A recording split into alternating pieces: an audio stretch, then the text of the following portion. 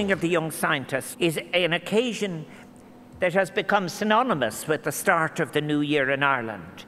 What better way to mark a new beginning to 2017 than with an illustration of the possibility that exists for each generation to bring into being that which was formerly unconceivable by another generation, the capacity to create and to build anew.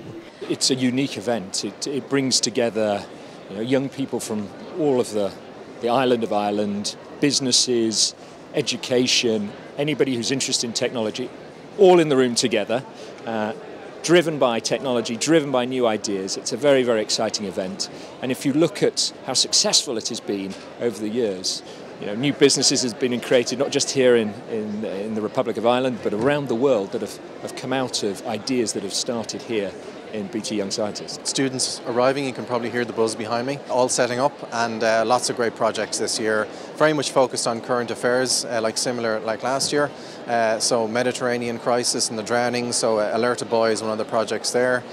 Farm safety is another theme, as well as looking at autism and how to communicate between parents and autistic children. So great, strong projects again this year. The title of our project is Innovations in Feeding Technology for Livestock.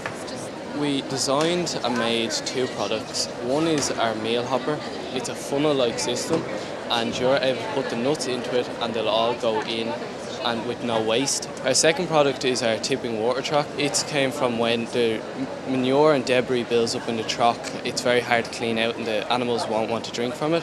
So we thought if we could design something that tips it all out, it'd be a lot quicker, handier, and there'd be less contamination in the water. Our project is called Is Wine the New Tea? This is a study on the hidden drinking habits of women aged 30 to 60. So our overall conclusions were that there is a hidden problem among women that they are drinking excess alcohol at home, and that they are not aware how much they are drinking, and that they are not aware what a unit of alcohol is.